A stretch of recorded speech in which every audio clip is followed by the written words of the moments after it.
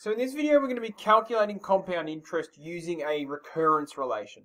Now you might already know the compound interest formula. That's not what this one is. We're going to do a recurrence relation instead. And it's actually really useful, especially if you're going to use something like Excel. So here's the question I'm going to solve. Now just reading through it, deposit money in bank. So we're going to put some money in the bank, at $1,000 at 8% per annum, compounding annually. So that means the bank is paying us 8% of our deposit at the end of every year. Determine how much money after 4 years using a recurrence relation. Okay, so we're going to think about what this really means. So you're a person and this is a bank and you're going to put $1,000 into that bank. And at the end of every year, the bank is going to pay you 8% of whatever you put in. Now, I'm just going to visualize this and talk about it a little bit, but this isn't really what we're doing when it comes to a recurrence relation. So, at time what we call 0, time 0 just means at the beginning, we have $1,000. Okay, at time 1, that means after 1 year, we're going to have $1,000 plus 8% of $1,000. Now, the fastest way to do that is to multiply 1,000 by 1.08. The 0.08 is the 8%. 1 is the beginning of that. So I can say that after this, I'm going to have 1,000 times 1.08, which is $1,080. Now, at time 2, I'm going to have 8% of that new balance that's in the thing. So 8% of 1,080. Now that is $1,164.40.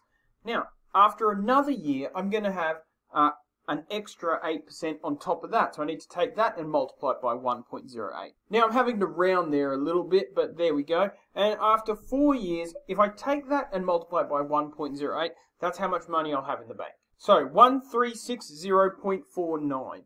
Now what I've done there is the rough working for solving this. But I haven't used a recurrence relation to do it, and we really should use a recurrence relation. So let's set up a recurrence relation and do this properly. So A, n plus 1. That's the n plus 1th term. A is the total amount of money in the bank. Now that's going to be equal to, now let's think about what I did. I took each term and multiplied it by 1.08. I took that times 1.08, times 1.08, times 1.08. So we've got to take each term and multiply it by what we're going to call R. So we're going to say R, which in this case was 1.08, times A to the n. Now, of course, we don't really need that times in there because we've got a variable times a variable. And so there's a neat little formula there. A n plus 1 equals R times A n. Okay, so just need to write a couple of things here.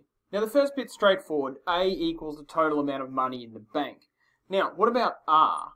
Well, R is equal to 1 plus the interest rate.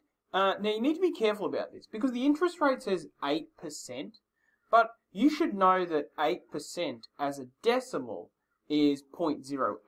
Now, to get from 8 to 0.08, you divide by 100. So a lot of people like to write 1 plus I over 100. Now, I'm not a big fan of that. I think that you should kind of convert that first. And if you do convert it first to a decimal, then instead of writing 1 plus I over 100, you just write 1 plus I. But as long as you understand that this bit of the formula is referring to the percentage as a decimal. Alright, so I hope I've made that clear. 1 plus I over 100, or just I, whatever it is, it's the interest rate, but expressed as a decimal, not expressed as a percentage. Okay, so what the question asked us was deposit money, blah, blah, blah, blah, blah. Determine how much money after 4 years using a recurrence relation.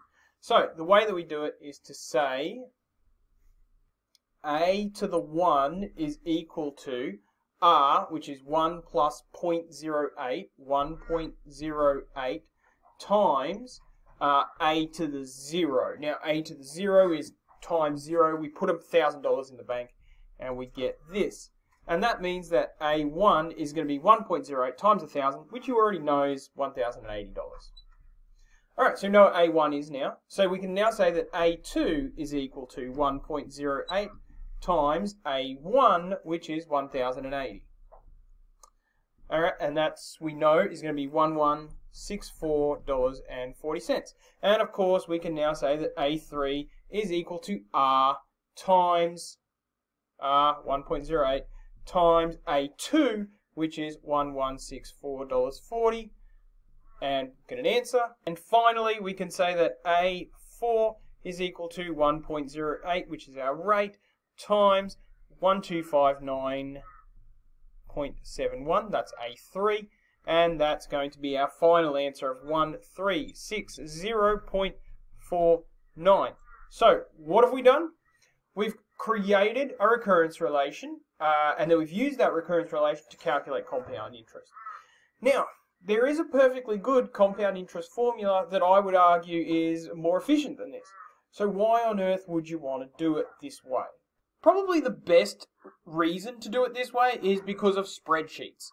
People in finance love spreadsheets for a very good reason. So what you can do is put a recurrence relation into a cell of Excel, and then you can drag that down.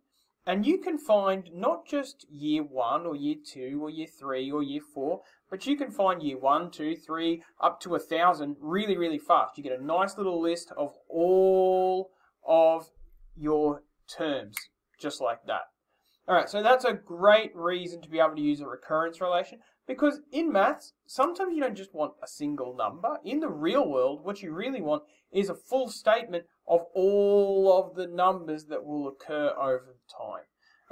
This happens in things like home loans a lot, where you want to have how much money will the person owe every single month for a full 30 years. That's a lot of numbers that you want. And you want that all in one single document, which is like an Excel document.